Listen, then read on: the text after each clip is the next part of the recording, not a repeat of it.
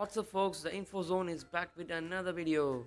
Today's topic is Klumpkee's palsy, also known as Klumpkee's paralysis.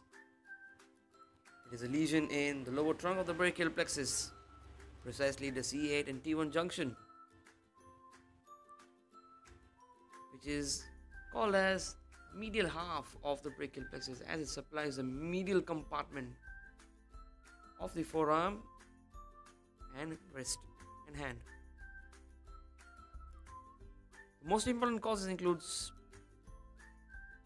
birth injuries, form of traumatic vaginal deliveries. Also, the size of the infant plays a greater role, as a greater size may have a greater traction while pulling them out of pelvis during delivery. The common mechanism of injury involves a person who tries to save himself from falling down a tree or a height, tends to tangle on a thing or a branch of a tree in order to save himself from falling, accidentally injuring the lower trunk of the brachial plexus.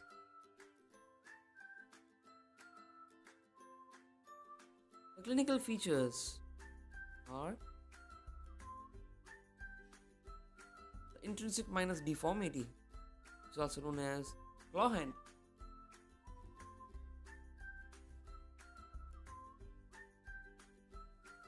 The C8T1 nerve roots of the brachial plexus give out ulnar nerve, which is the medialmost nerve in the forearm component supplying the medialmost muscles, and hence the sensory and motor symptoms are seen in the C8T1 nerve supply. Also, the sensory aspect is also affected as the C8 and T1 dermatomes are affected. The muscles which are involved here are the interossei, thenar and hypothenar muscles, because C8T1 also gives medial root of the median nerve. Notably, flexor carpi ulnaris and ulnar half of flexor digitorum profundus is also affected.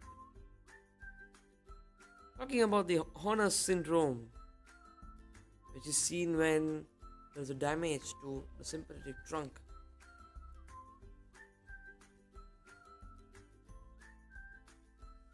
The Horner's syndrome is characterized by three very important clinical features.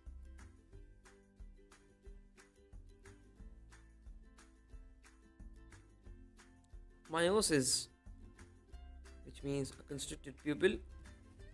Ptosis, a weak droopy eyelid. And hydrosis, reduction in sweating with or without enophthalmos, which is inside eyeball. Enophthalmos may or may not be present in the characteristic Horner's syndrome. Diagnosis of Klumpkee's palsy involves electromyography and nerve conduction studies, which can help to locate the lesion and the severity of the same.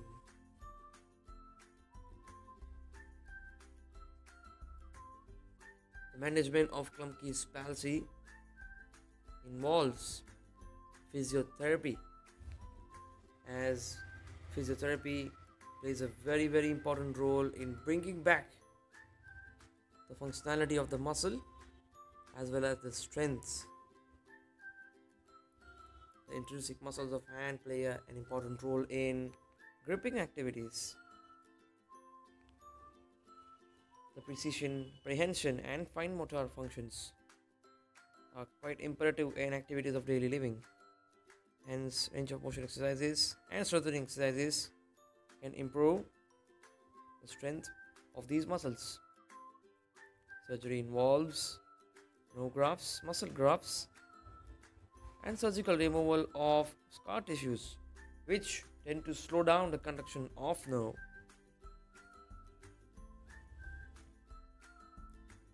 Just before we conclude, quote for today: satisfaction is the best treasure. If you like the video, hit the like button down and do subscribe my channel for future updates.